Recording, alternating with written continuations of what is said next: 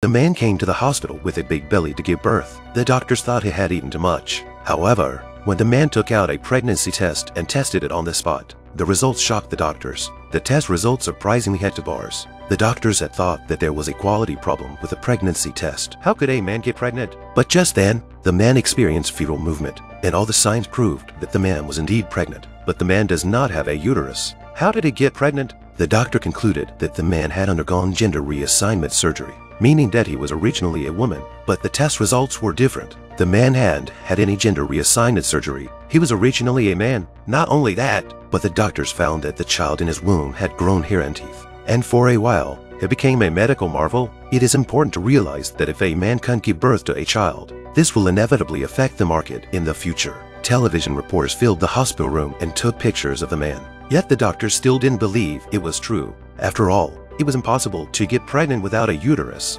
So they examined the man once more. Yet it was this examination that the doctors finally figured out the mystery. Although the man had human tissue in his body, it wasn't a baby, but a teratoma that was parasitizing the man's body. It turns out that the man was a twin, but while in his mother's womb, he accidentally devoured his twin brother instead of dying. However, his brother stayed parasitic in his stomach, and as he grew older, he now had hair, teeth, and other human tissue as well. It was his brother that caused the man's pregnancy hormones to rise, which is why the pregnancy test gave a false positive. This teratoma must now be taken out through a cesarean section, or the teratoma will continue to draw on the man's nourishment until it dies. Finally, the man was wheeled into the delivery room, accompanied by his wife. And when the 15-pound teratoma was pulled out by the doctor, the crowd of onlookers still couldn't believe it was real.